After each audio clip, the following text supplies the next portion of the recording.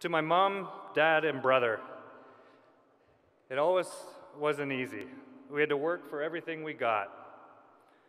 Whether it was working for a snowboard jacket or a new pair of glasses before I left for London, you always made sure to get it done.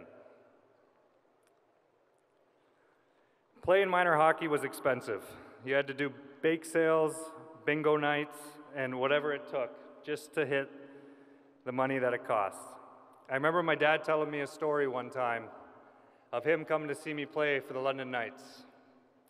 He stopped at the gas station to fill up his car, knowing that he had no money to make it to London. He went inside and he handed him his guitar as collateral. He then went back next week when he could afford the gas and traded the guitar back for his gas. That's the stuff my parents went through in order for me to play hockey. And that's what makes nights like tonight so special.